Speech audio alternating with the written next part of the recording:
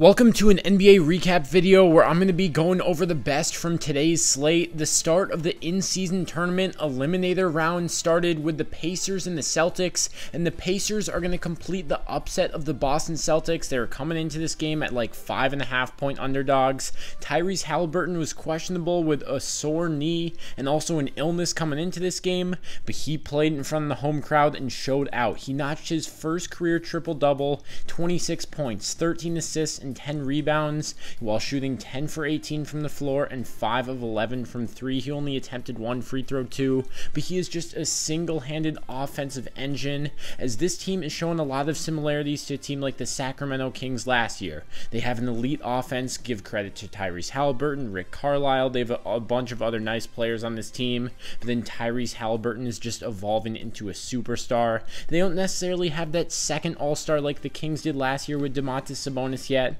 but they have a lot of nice pieces. Buddy Hield, Bruce Brown, Miles Turner, Obi Toppin, Aaron Nesmith against his former Celtics team tonight had a very good game. Then guys like Benedict Mathurin, who is a very exciting rookie scorer last year, he's coming off the bench. So this Indiana Pacers team is definitely going to be able to put up a fight on any given night, as every night it seems like they're a guarantee for 120 plus points. And the defense, it did show up at times when it was needed tonight, as they were able to knock off the Boston Celtics, so definitely a huge win. Only the Celtics' 5th loss of the season. Obviously, Haliburton stole the show, 26-point triple-double. He's just going to be special for so long, and already he's looking like a superstar. For the second game, this was the New Orleans Pelicans and the Sacramento Kings in Sacramento. The Kings were not able to light the beam tonight, as I feel like this was a statement win by the Pelicans. And I know it's a big if. It seems like we've been saying this for a while now, but if the Pelicans can stay healthy, they have all the makings of what can be a dark horse contender and a team that no one will want to face in a 7-game series.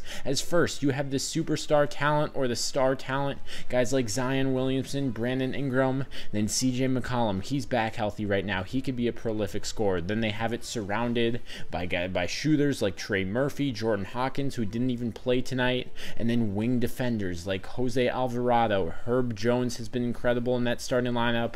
Jonas Valanciunas is solid center that's evolved his game a little to fit their style as well. Obviously, the problem is the injuries. They've already had guys like Trey Murphy, Alvarado, McCollum, Jones, Ingram, and Williamson. It seems like all of these guys have been out at some point or another, but tonight's game, when Zion only put up 10 points for them to go into Sacramento and take a win and advance to face the winner of Lakers Suns, that's some impressive stuff. And whenever this team is healthy, they're a team that can beat anyone.